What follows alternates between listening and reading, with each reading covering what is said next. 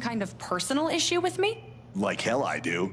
Jason. Well, given that your judgment in this matter is emotionally compromised, you should probably remove yourself from— cut the crap. If you think you could shut me up with... Jason, I think you better cool it. I would like to speak again. It concerns me that a voting member of this council has openly admitted to Ryan. personal bias. This is a Will you back up what I'm saying? I don't believe this. Ridiculous. We're all getting Please. ahead of ourselves. And what's the important... Why are you doing not your this? lapdog anymore. Deputy Pike, I am not responsible for any frustrations you feel in My your dad is not a murderer. Were you afraid we couldn't get Typhon? Is that why you need someone else to blame?